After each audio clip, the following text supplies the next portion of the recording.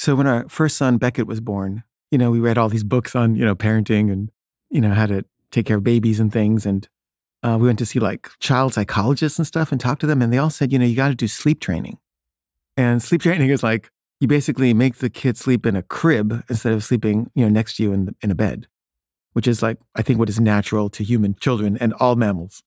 And they would say these things like, they've done studies and they found that like, if you don't do sleep training, then the kid will never be able to sleep by themselves and they'll have like insomnia their whole lives. And it's like a really big problem.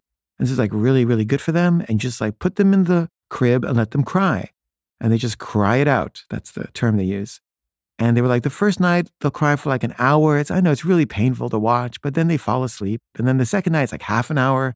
And the third night's just like 5 minutes. And then they're just like, happy as a clam going into the crib. And so we're like, okay, fine. And so we tried it. And we put Beckett in a crib and he's just crying and screaming and sobbing and begging for us to take him. And we're just sitting there like watching him saying, no, sorry, we can't. And he's just screaming and screaming and it's so painful. And he cried and screamed for like 3 hours. And I was just saying, Mandy, we got to stop this. She's like, no, we got to do this. We got to do this. And I was like, oh, okay, fine. And then second night we did it again.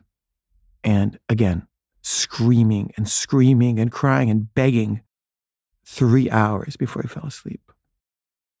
And I was like, Mandy, it didn't get easier. She said, I know, but maybe this third night it will. And then the third night, again, 3 hours of screaming and crying and begging and sobbing. I just could not take it. And I said, Mandy, I'm not doing this anymore. I don't care what these people say.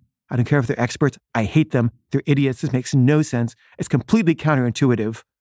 And I took him out of there and we never had him sleep trained since. And he sleeps just fine.